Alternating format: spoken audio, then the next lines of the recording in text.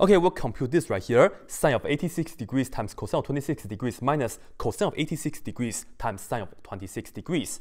Well, of course, we will not be using a calculator for this, right?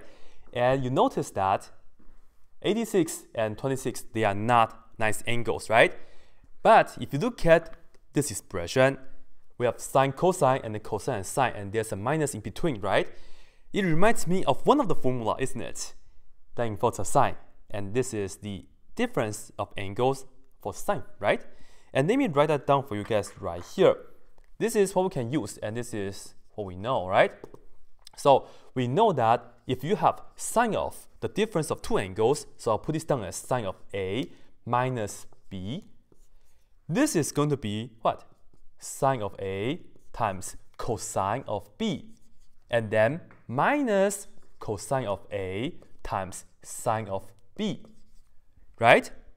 And you see the right-hand side match exactly with what we have right here. In another word, we can just go ahead and merge this together into the left-hand side, into this, isn't it? So this right here, as you can see, it will be your A and B and A and B, right? The angles right here.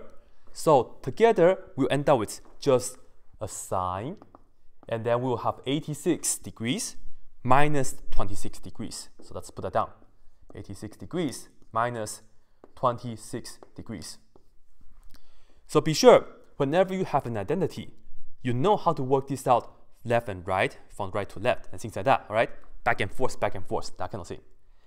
Anyway, you'll see this is just the same as sine of 86 degrees minus 26 degrees, which is 60 degrees. And now we can do this, right? Sine of 60 degrees, let's go ahead and draw the triangle real quick.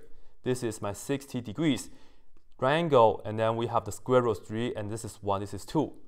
In another word, square root of 3 over 2. And this will be the answer for that.